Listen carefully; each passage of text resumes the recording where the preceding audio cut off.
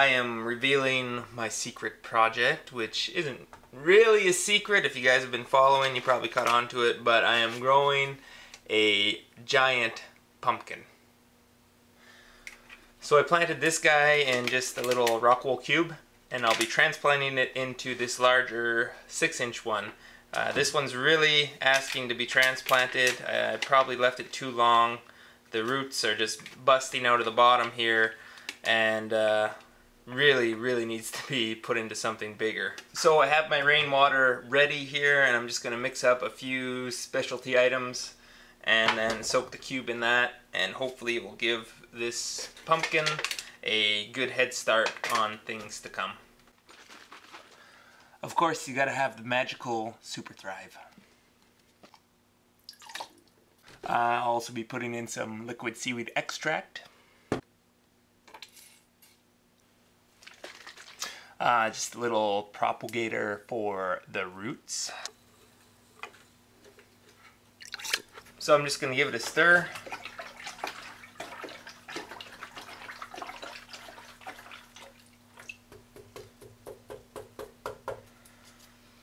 And test the pH on this guy.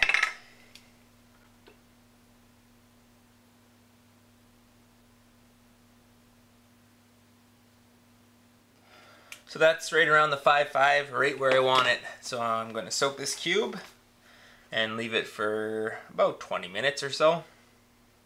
And while we're waiting for that to get done, I'll explain to you guys a little bit what I did to get the seed for this one started. So I ended up getting 2 seeds, and I was lucky to have one of them germinate. And the one that germinated cost me for one seed $12. And this thing was actually from 2008, so also lucky with that it germinated. It's an older seed. And it weighed in at 1,231 pounds. So hoping to have some good genetics here with this seed. Now with the other one, not so lucky. It did not germinate, but it was also an expensive seed, $10 for one seed, and this was 1,065 pounds. And not sure why it didn't germinate, but let's take a look here. Who knows, it doesn't really look rotted. I could probably keep this soaked again and just see if it does germinate, but a little late here for this one.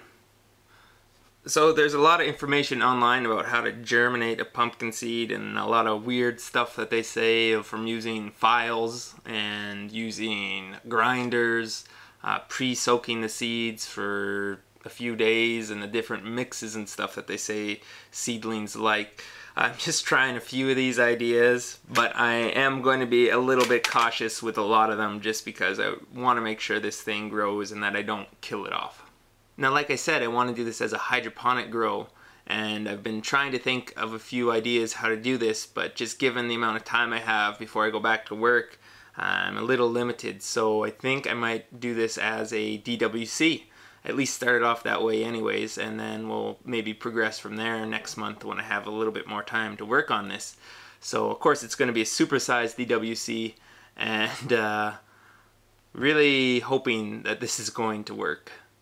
So we're pretty much done here with this. I'm just going to take it out, and we can go ahead and transplant the smaller rockwool cube into the larger 6-inch one.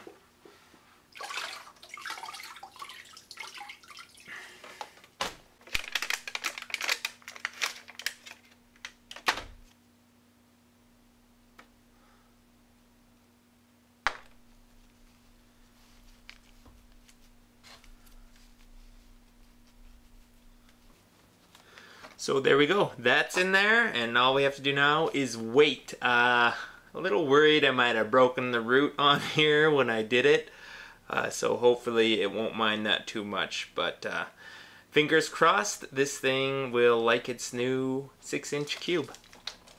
I'm just going to put this outside now, and as for the rest of this stuff that wasn't absorbed by the cube, I'm going to use this as plant food. So I'll see you guys next time, and hopefully have some more projects on the go. Thanks.